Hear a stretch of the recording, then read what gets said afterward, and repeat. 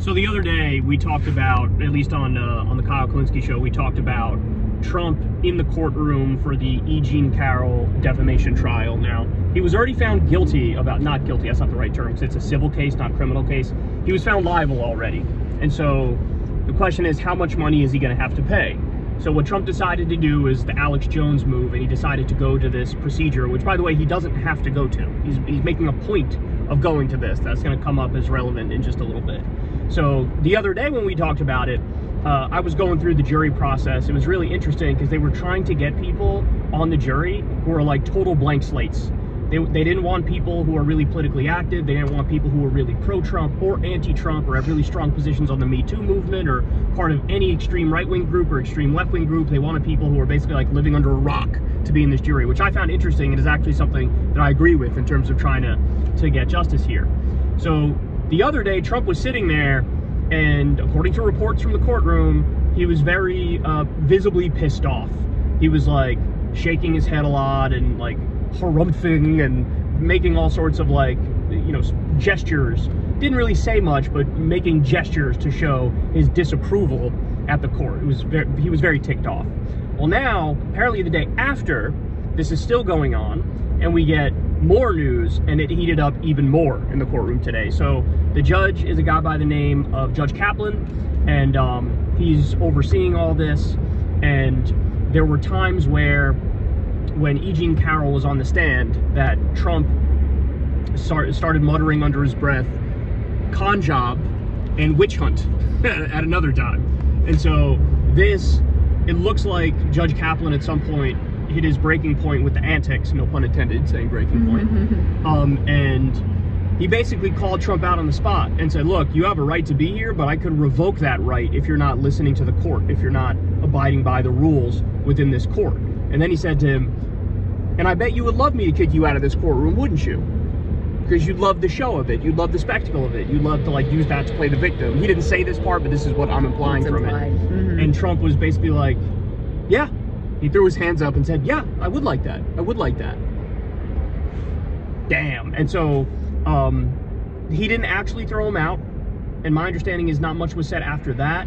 You did have E. Jean Carroll get cross-examined by Alina Habba, who's Trump's lawyer. But then after the fact, Trump was outside of the courtroom. And this is what he's been doing whenever he goes to these things. He makes a political show of it after the fact. And so he went out there and started giving basically his stump speech and saying like, actually, you know what? I'm the victim. They're not the victim, I'm the victim.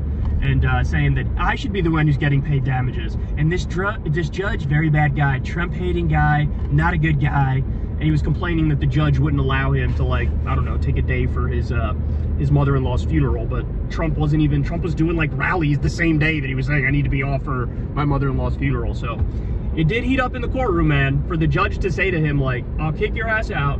Number one. Number two, I bet you want me to kick your ass out.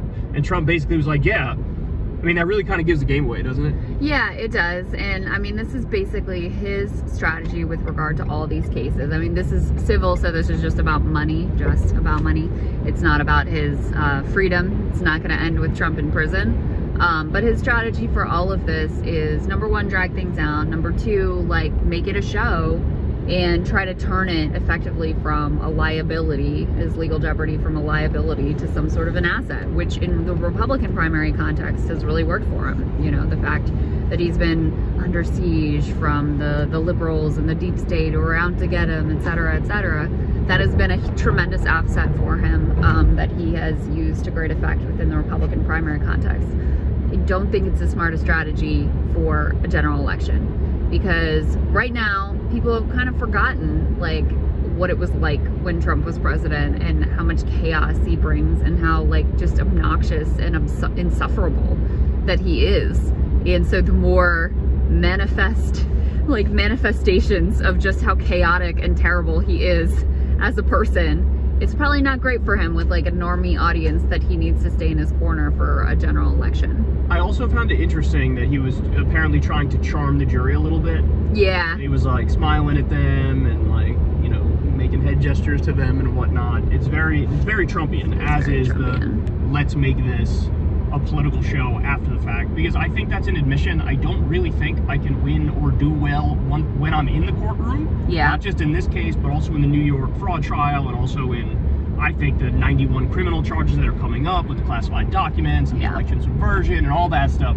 I think he knows he's in trouble in there, so his best move is to, like, take your lumps when you're in the courtroom, but then when you're outside of it, immediately make it a political thing. Yeah. Right? And like you said, that will play well and has played tremendously well in the primary. But come the general election, I think it's a whole nother beast. Yeah. Because that's, you know, it's not like Biden's doing well in the general election. His numbers are horrible also for different reasons. But I don't think that this sort of, like, look at me giant show plays for a general election audience. I agree. And I mean, I don't know what to think of what's going to happen in the general election. I really go back and forth, but we did just have another special election in Florida, and it was basically like a swing district. Biden won it by 5, but DeSantis had won it by 12, and Democrats won it. And that was in spite of the fact that actually Democratic turnout was kind of low, but yet enough independents cross over to still win this special election. That's been the story of all the post-midterm special elections. So I look at that and I'm like, okay, well, there's some kind of dynamic playing out that's not being captured at the surface.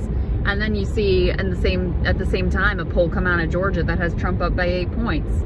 Yeah. So who the hell knows? But it is my personal opinion that the more Trump reminds everyone of exactly who he is, the less of a chance he stands to actually win in the fall. And that's my hope anyway. Prepare yourself for the fact that we're gonna, as long as he keeps going to either the civil trials or the criminal ones, he'll have to be the criminal ones, but yeah, I expect these fireworks with the judges. I expect it, because he's looking for it so that he could turn around and play the victim. That's right. That's exactly what he wants to do. Yeah. So anyway, there you have it.